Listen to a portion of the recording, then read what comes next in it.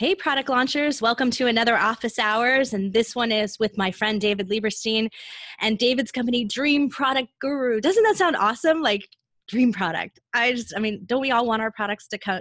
Our dreams to become reality. So David's one who knows how that happens. He's also a brand and licensing expert. So when you think about a lot of you out there really want to make a product to be licensed, but there's a lot of nuances to that. And David's been on both sides of it and worked within that. And so you really got to hear from him, his expertise in those areas. But first, I want to just get to know him because, this is our Meet David. And so, David, tell us a little bit about how you got started in the sort of product launching, product development world here.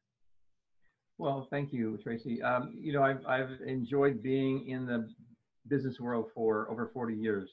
And I'm a serial entrepreneur. I started my first company before I even got into college with my passion of photography. I saw an idea and I created photographic note cards with little inspirational verses in my dark room at my parents' house.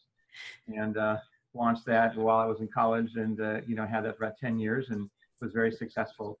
And during that period, I had artists approach me at the trade shows that had whimsical animals and whimsical children.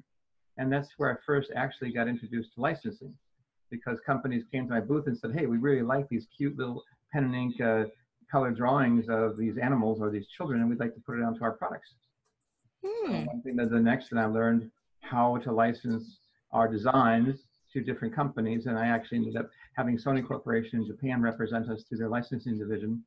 And back in the 70s, both of my artists, we had over 20 different licensees doing all kinds of children's products and such. And they were doing over $50 million a year in retail. And at 23 years old, we got a check for $100,000 for 6 months of sales I split with my artists. That's awesome. You're like, woohoo.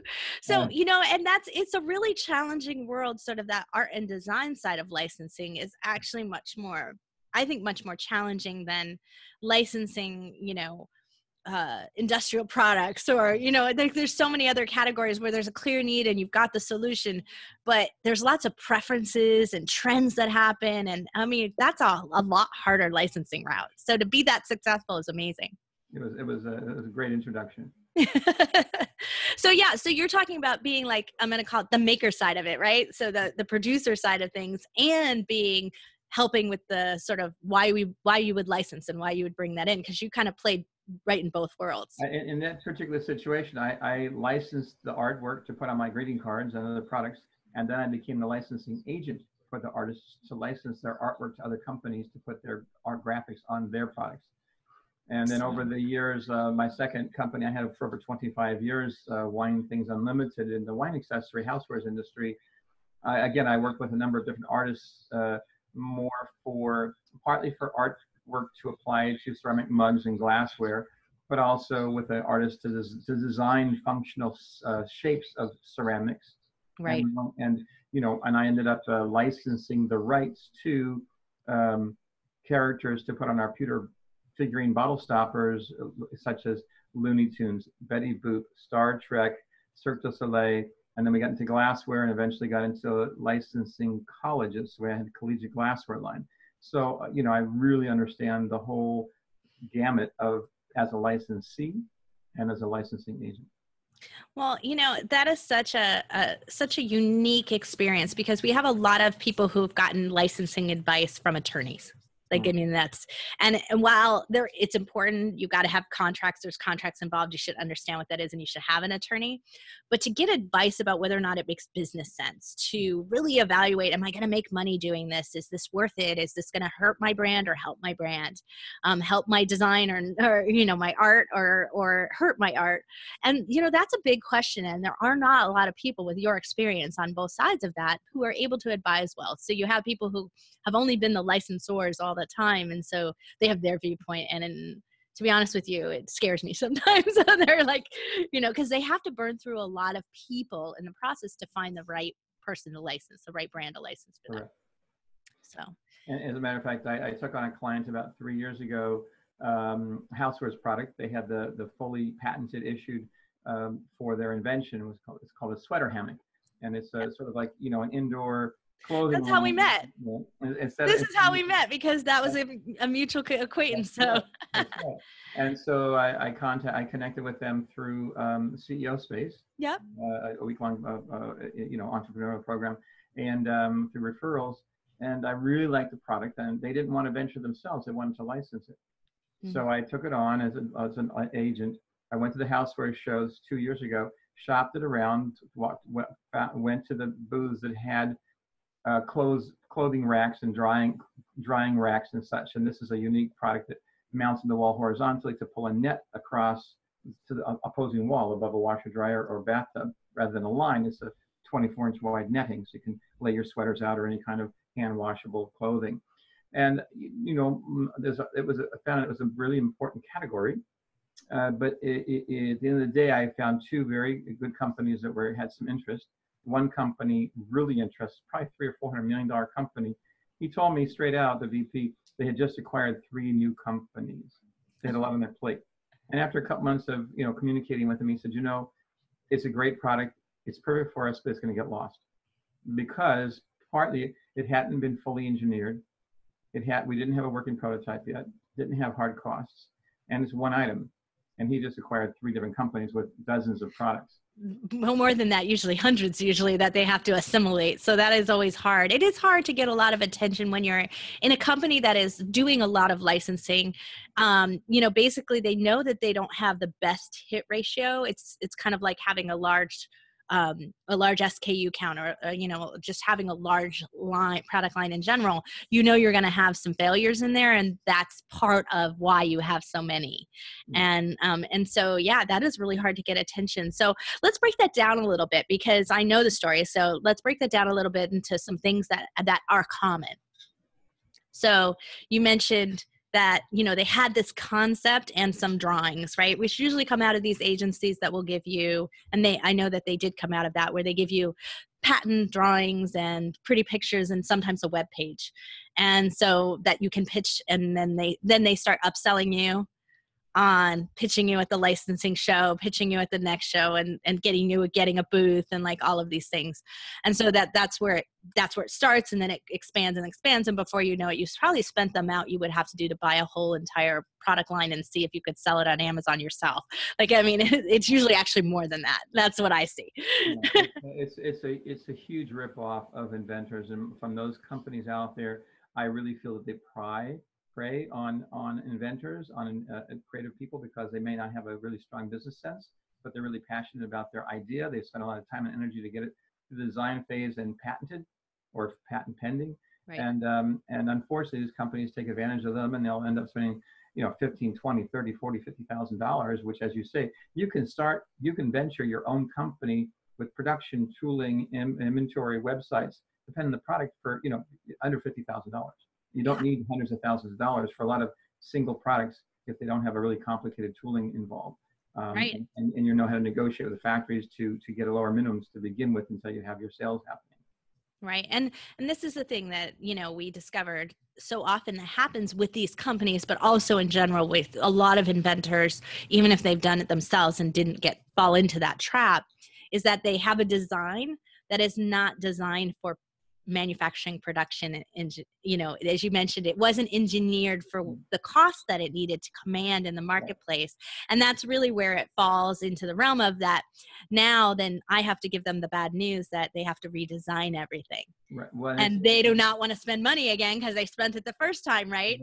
And they got a pretty picture and it should be good, but it doesn't work like that. And that's a perfect example, going back to our these clients of mine, is that I went back to them and I said, this company, they're not going to go forward with the licensing. It's just going to get lost. And I've talked to all the people that I feel are appropriate.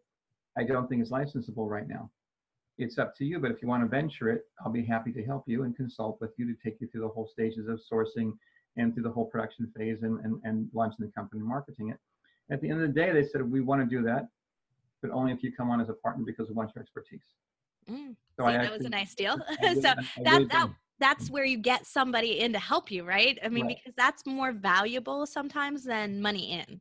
So I really believed in the product. I really liked them. I had seen I saw the importance of that product category. And so I did sign on as a full equity partner, and we launched the product a year ago at the Houseware show with the designs that had been worked out from a design firm years prior, with some tweaks that the factory made to make it more functional. And literally on the plane on my way to Chicago, I happened to be sitting next to a gentleman that I knew from another area of my old business, and he has a housewares company, and he's not in this category, but we were talking, and all of a sudden I told him the pricing on this product, and he said, I don't know that category, but he says, I think you've over-engineered it. It's way too expensive, because we were looking at a retail of like $75, and our target really was 35 or 40 retail. Right. Well, I got on the horn that night on email to a couple of my sourcing agents and said, hey, and my current factory, can you figure out how to make this simpler? We need to cut the price in half. Yeah. And one agency came through and quoted me a price of 2/3 lower for a very simplified version of it. So we went into the show with the current sample, but I priced it completely differently. Yeah. And Home Depot was interested, and some other majors. And then we had production challenges with the new sourcing agent. You always do. I'd gone for months and months, and by the end of last year, we had to move on to another sourcing agent. We just got our first sample in from the new agency at a lower price, a bit less than half of the original one.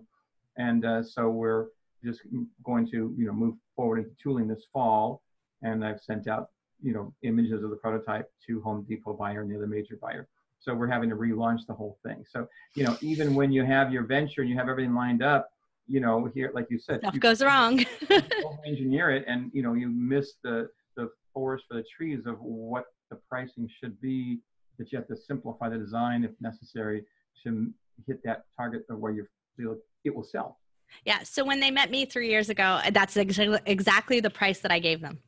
I said, I think if we don't engineer and design it to be this price, right, then you won't be able to make enough traction in the market to be sustainable and worth doing a business around. Right. So, I mean, you can sell premium products, you can sell higher priced items, but it's a more effort to start that business and do that. And so that's really where, and it also plays you right out of the game of being able to either license it, then sell your brand, and or get into the bigger mass market. So, if you don't start at the right target price, that's really hard.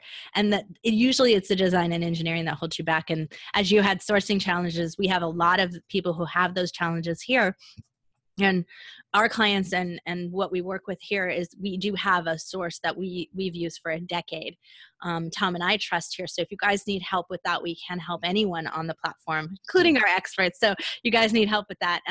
But the issue that we had just happened to us recently was yet another client who runs into the trap of they had a price, they put a contract in place, and then the factory came back and said, oh, we need $2 more per unit on it. And you were already like in purchase order mode.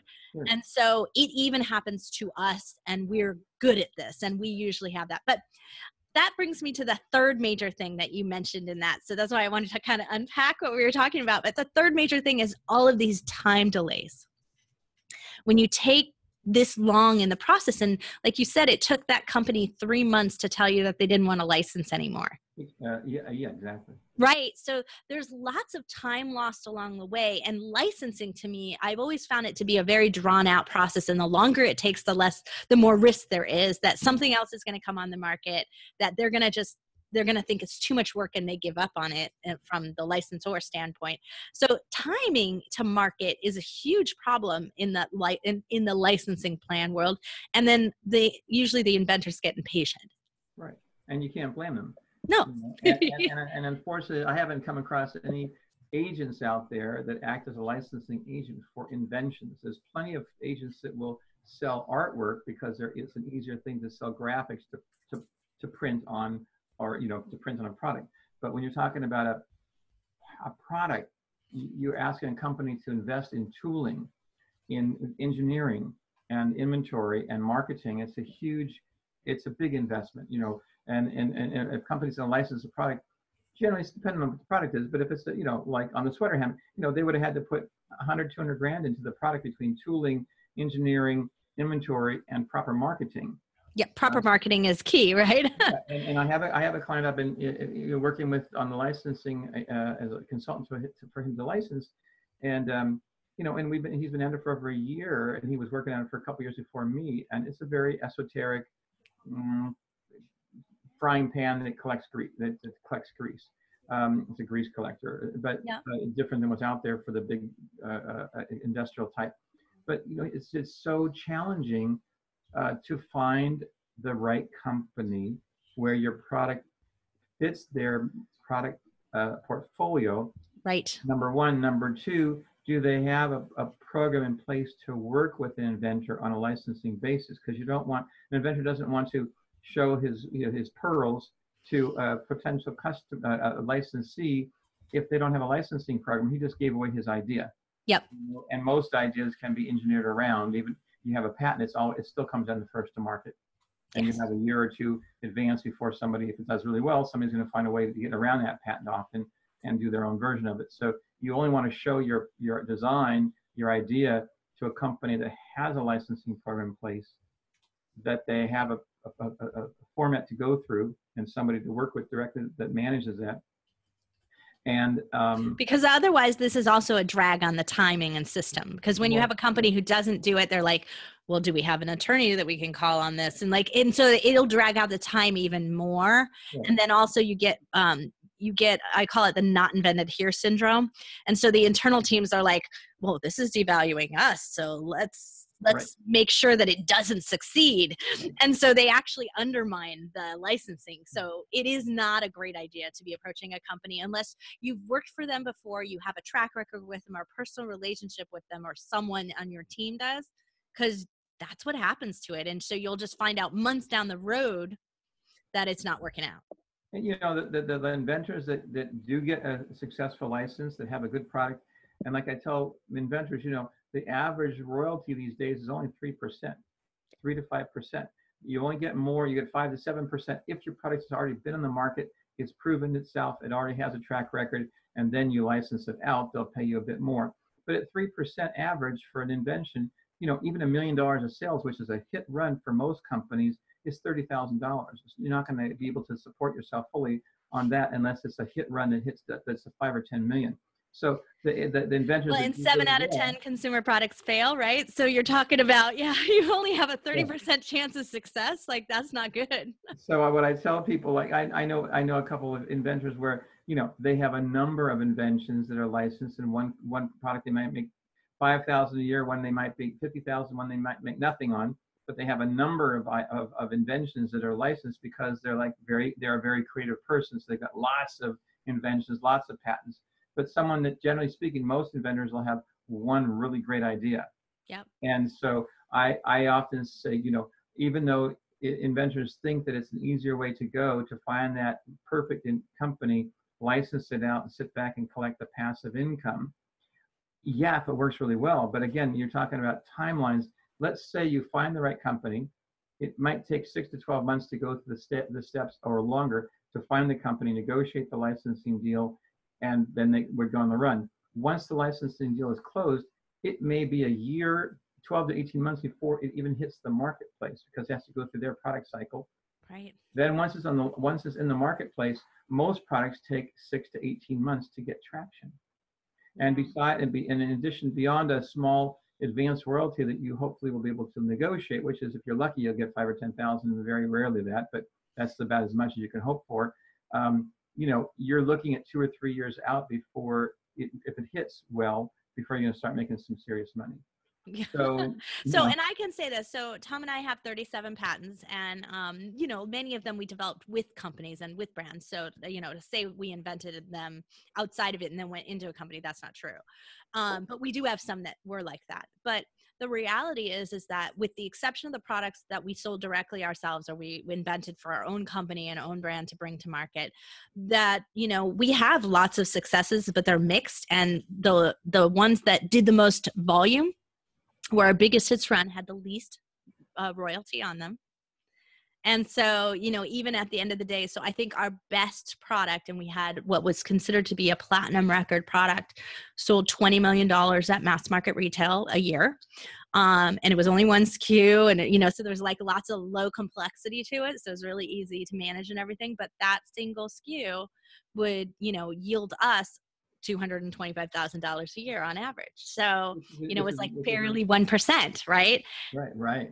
and even, I mean, you're very fortunate that you had that kind of a hit run. That's right. And we had it for 5 years, which is really a long time in mass market for us to get that. So, you think about that and you're like, wow, those metrics are great, but I can't tell you how many did $30,000 a year. Like, probably the bulk of what we did during that time period. And it really was only the fact that we worked on so many projects with so many clients and had so many in that it could make sustainable income for us. And so many, many times we wouldn't be making a living off of our fees that we charge certain clients. We would be making it off our royalties that of things we designed 2 years earlier. Right. And so, because that's how long it takes. And so you can't start up that way. No design firm could. So, there is really that hard place for an inventor as well. It's like, it's great, but you may not get that windfall to start this like invention brand of all these great ideas you have. You may not get it so that you can sustain your business or your growth of being able to do that. And also, as you know, once you license your idea to a company, even once they, you're hoping they're going to put it through the pipeline and get it out there when they say they will. There's no guarantees, and you don't have any leverage on them about that. And secondly, once they have it in the pipeline, if it doesn't just take off on its own accord, how you have no control over how much time and money they're going to put into marketing the product and pushing it. So this is one of the reasons that Tom and I ventured out and decided to take matters into our own hands, was because we would see that. It was like we would do these great designs and they were amazing and these products should have made it to market, but the company didn't market themselves properly. And this was back before the internet. So, I mean, it was even older than that. And they weren't marketing themselves well. There was no way they were ever going to make it. So we didn't make back our investment and our time to having designed for them. And so we actually started putting in a criteria over the years where we don't design for companies that don't already have a sales channel, because it proves that they can market something. And we've expanded that in the last few years because there are Amazon sellers who understand the market dynamic, have great marketing programs, have things in place, direct response or however they might do it. But the marketing piece they have down and they practice that. They just don't have as great a product as they could. And so now we can come in and we can help them with that. So, I see that it's a different world nowadays where you can make it work, but that marketing piece actually should come first, which is so crazy, right? When you think, because you're such idea product people, right? Yeah. And that's also why I encourage my clients and potential clients that, if at all possible, get the capital from savings, friends or family, do the numbers, do the math to see what this is going to cost to produce it. Maybe it's only $5 a unit and you only have to buy 3,000 units. That's $15,000. Maybe tooling's only $1,000 and a website's $3,000 to $5,000. I mean, so maybe it's only 25, 30 grand you need to get this going, plus marketing costs. And that might be very attainable for you, so that you're completely in charge of your future and your potential earnings, rather than hoping that this company's going to do something with it.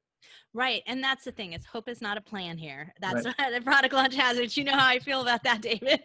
So hope is not a plan here. And you know what? There's so many things nowadays where we find that there are factories that are very, very comfortable with small minimum runs. There's disruptive technologies like 3D printing, as you know. There's a whole bunch of technologies that we can utilize if we're doing textiles or materials and getting minimum and low runs on those. So you don't even have to take that big a risk in the early days.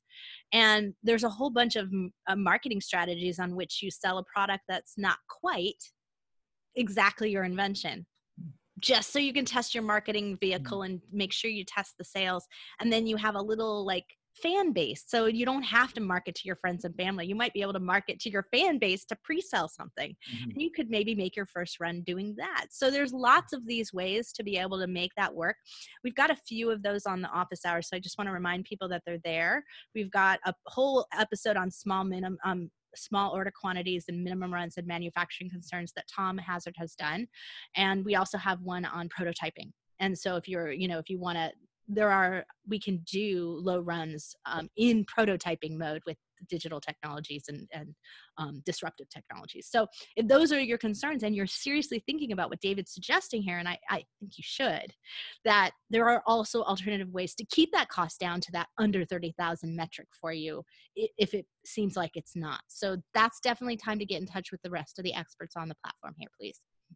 So, David, back to what you were talking about. I want to talk a little bit about what's changed over time, and so that you can kind of give a like this. There's still this, I'm going to call it old school mentality about what licensing is like, and you've sort of given us the reality of the new pictures. But can you kind of, in a sense, bullet point that for us? Like, this is the way it used to be. You have a myth about this perception, and this is reality of how it is. So, like, licensing is fast, and it's really not.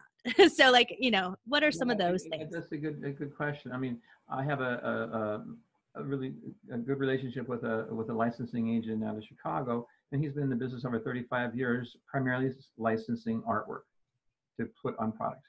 Right. And I saw him at the licensing show last year, and I've seen him at the Houseware shows, and he said that the business has changed so much in the last 10 or 15 years. Back in the 80s, 90s, he could get licensing deals all day long at 10% royalty, and the deals would be good for 3 to 5 years. Nowadays, you have to work. He says you have to work so hard to even get one deal on a really good artist that's well known, and a very low royalty, 3 to 5%, even on artwork, and because the sales cycle is much quicker now because people are so ADD about what they're interested in, both the consumer and the the buyer for the stores, that a product may only have a life cycle of 6 to 18 months, where in the past it was 5 to 10 years. So it makes us all have to be much more creative. We're coming up with a product that is very simple, generic, and has a evergreen potential. So that's those are a couple of trends that I can see addressing what you just mentioned. Wow. And that's significant. So my mom is a fine artist, and she's been approached by many, many licensing agents over time. And I keep looking at the numbers and I'm like, Mom, it doesn't make sense because of just what you said. It doesn't make sense that you would spend your time and do this because she's in a big art gallery. We have Laguna Beach is a big art community out here. And she just was in this she's going to be all summer in the art affair, which is a very, very big deal out here. And they actually warned them that they would get approached by these unscrupulous agents that come through, and they won't get deals, and they try to get signing fees, and which you should never do. So yeah, David's like, no. You should never ever, as an inventor artist, pay someone for the opportunity to make money with your design or your idea.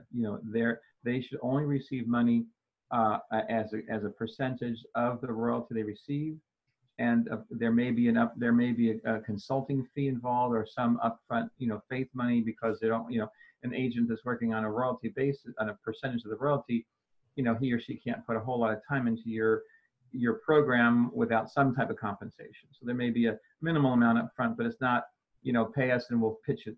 That's not the good way to go. Yeah, no, I'm so glad you said that, because I really wanted to be clear on that. There are sometimes consults, and I think there should be, because there's like an evaluation standpoint, prepping materials and really getting, the program in. And there's a lot of time put in before you ever sit in front of someone to talk licensing. Right. And so, yes, that should be there. But to be able to say that that's like ongoing month after month after month, that is not the way to go. Yeah, and also, like for your mother as an artist, if her artwork is unique enough to extent that it would translate putting onto coffee mugs or tote bags or apparel or things like that, there's a handful of agents out there that I'd be happy to refer you to. I'm not so sure her work is amazing and beautiful, but it's abstract, and so I think which is harder because they're looking for more whimsical things, more illustrative things. I see that on, when you have merchandising, as you call it, like when you spread your art on merchandising, it's just not in that world. So the best that you can do is do you go to Home Goods and you buy paintings there that you put on your walls, and they are done by artists. It's not like some machine did it somewhere, right? They're reproductions of someone's fine art, and they were licensed, or the rights were purchased from someone. That's probably the world she falls into for her particular style. But it is important for people to realize that there is that out there, that that difference has happened over time, and the margins are going down. And so here's something else then I think is also a myth, is so people used to say that it was just minimum guarantees were easy to come by. So we're going to sell 10,000 of your units, and if we don't, then we're going to pay you for that. Right. It goes the other way when you try to license Disney or Universal, Trolls, whatever you want to do. They're going to charge you. Collegiate is one of the bigger ones. Yeah, yeah. They charge and it's like, it's hard on college licensing because you have like different USC charges a different amount than Yale does. Like it's crazy as to figuring out what package you're in, but it'll cost you over time and all those minimums to each of the colleges too. So that's there from that side, but you don't get to command that on your side typically, right? Right. I mean, when I was, we were a licensee with colleges, with all the, we had 25, 30 colleges on our products. And yes, we, you know, with University of Texas, University of Florida, they were a higher minimum guarantee annually than other ones. But, you know, there's a couple of key companies that act as a fiduciary for all the different colleges. So it sort of streamlines it. If anybody wants to, you know, venture on themselves and get into collegiate, I definitely consult companies on how to do that whole process. But as far as, you know, when you're negotiating a contract for your own product, you absolutely want to try to negotiate the most possible advance guarantee. Yep. With they're showing some faith money, and also you want to try to negotiate a minimum guarantee per year.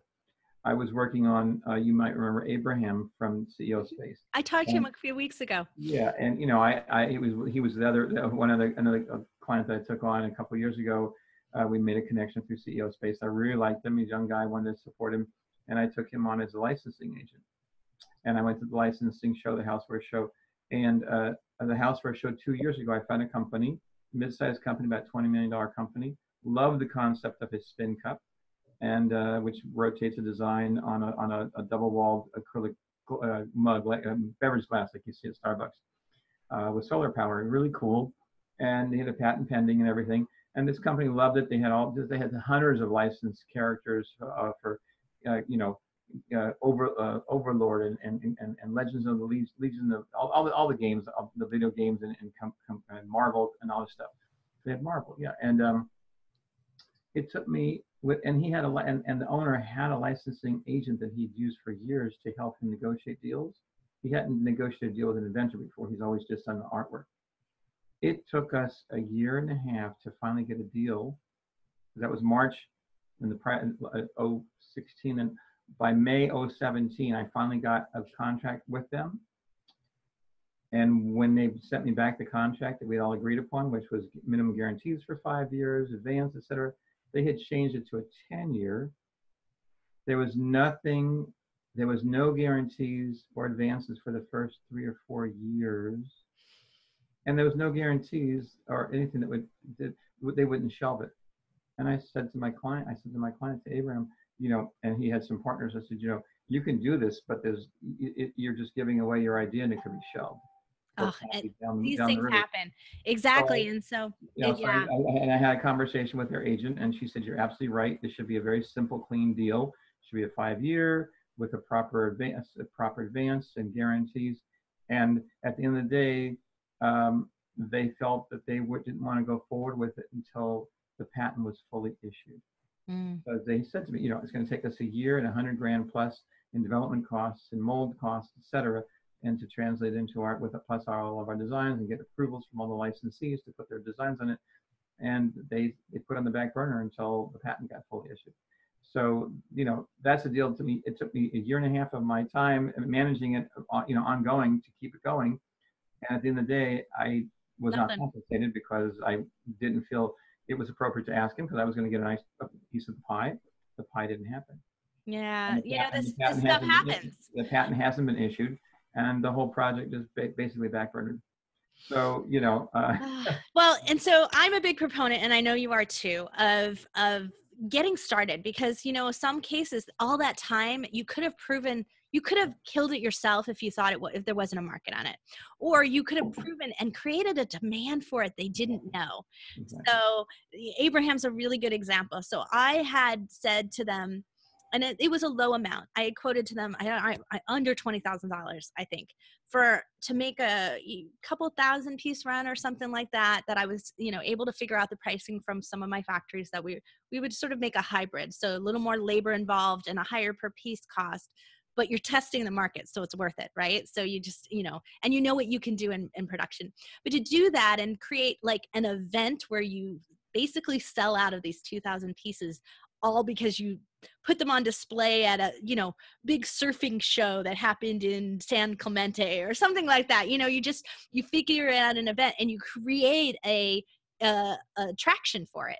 And then somebody's going to go, I can't walk away from that. Oh, and look, there's already press on it. And there's, so you kind of create your own hype and demand on it from making a run. Plus you learn a whole lot about the things like, is it really going to be mass produced? Am I really going to be able to do it in the way that I thought I could, or do I have to re-engineer something? Or am I going to be able to get the cost down? And you're going to learn some things on this process that is really going to inform you. And so I know we're both bigger fans of that, because it makes your job easier in that you can command a better deal, but you can also command a faster deal, which is really critically important in today's world.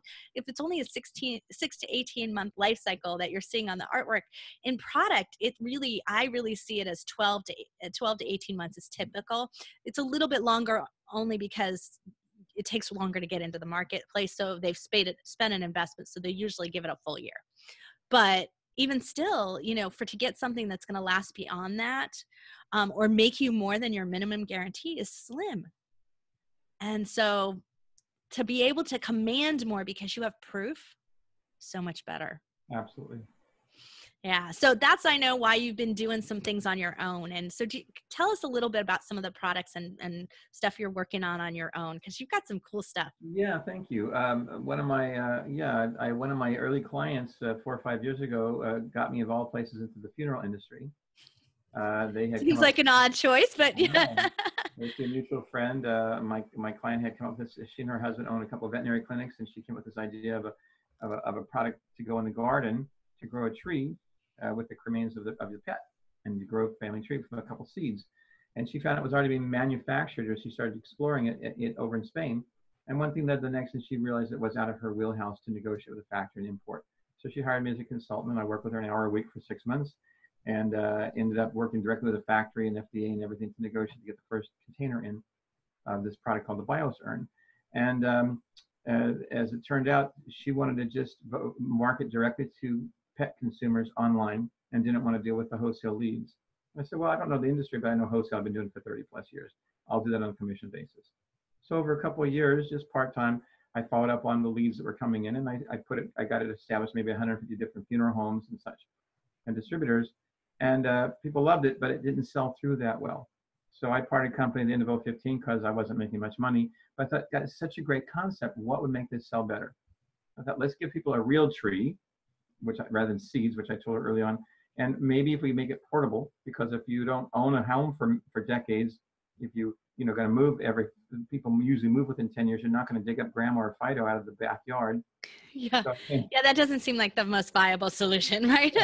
So I came up with this idea of a lovely ceramic pot with a bonsai tree, so that you can keep the cremains of your family member, person or pet, in a portable fashion, whether you have a home or a condo or an apartment, with a bonsai tree or any type of plant or flower arrangement to go in the center. And the design of the shape of the pot doesn't look like death. It doesn't look like the standard urn.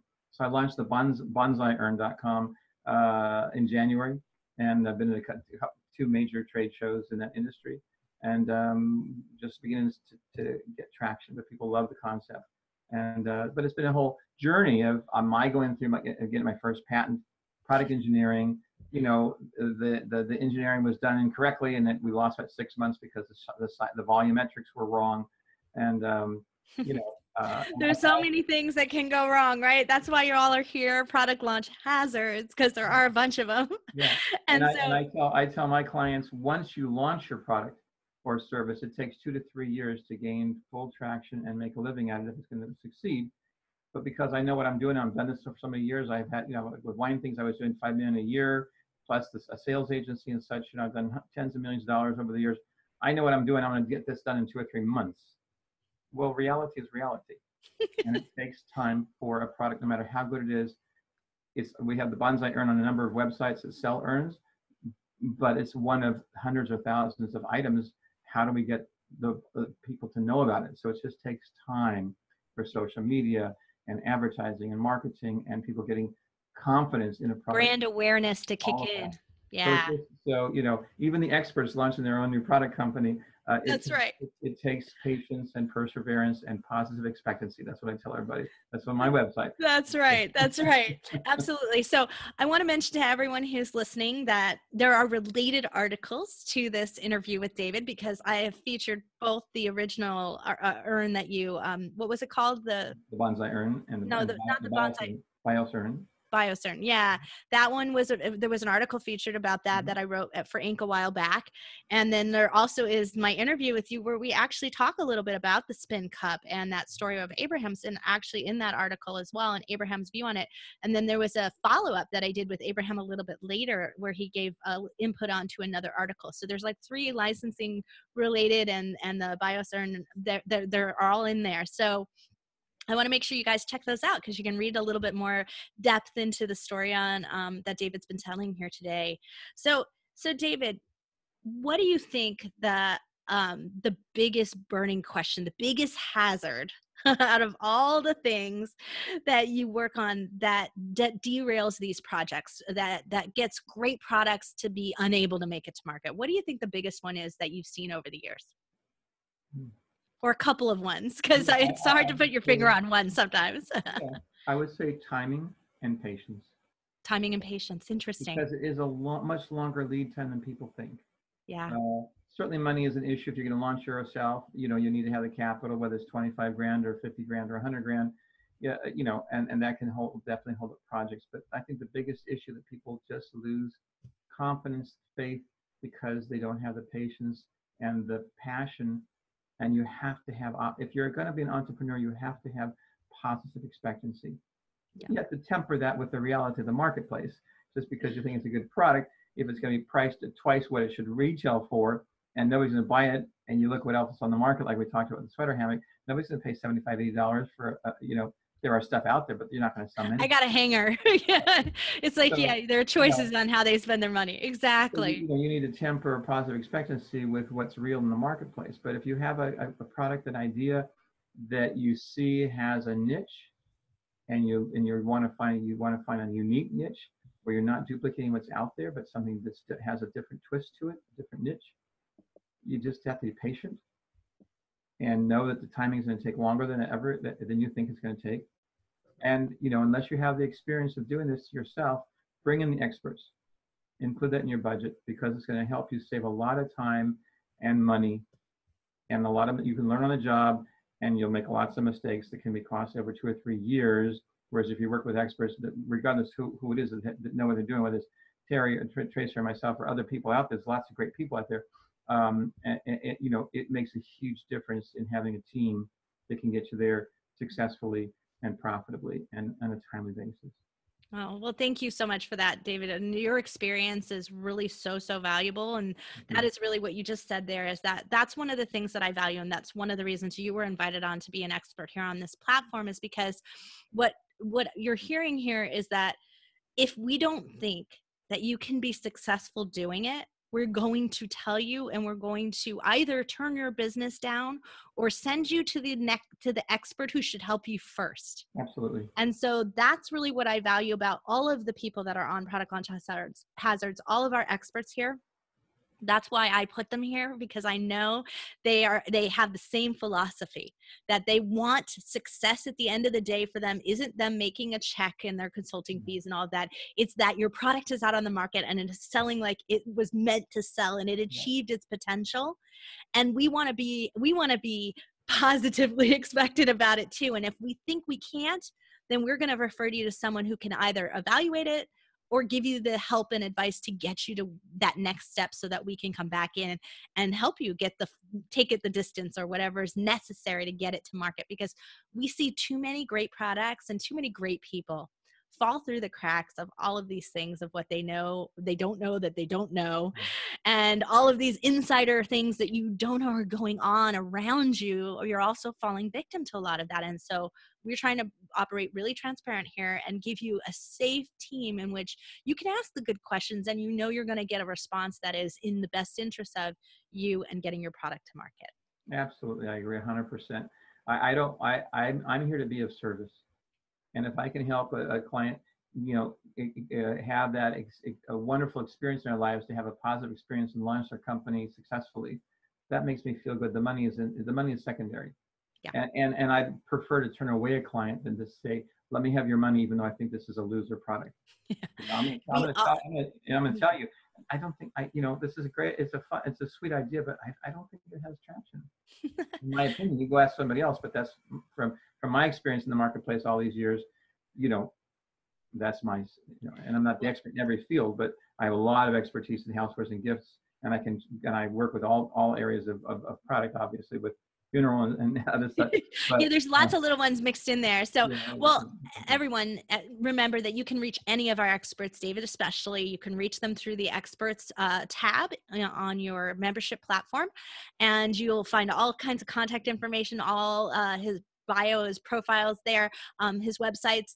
In the blog post for this office hours episode, for lack of a better way to describe it, I keep calling them episodes, but they're like videos, podcasts, blog posts. You got a little of everything here, so you can consume it any way you want. But in that are all the links to some of the things that he's been talking about, those related articles, to the bonsai urn. If you have a need and you want one, there'll be a link to that as well. So all of that will be in the blog post for this. And so please reach out to David, join the next call that he's on, and ask him your burning questions. So thanks again, David, for joining us. And until next time, this is Tracy on Product Launch Hazards.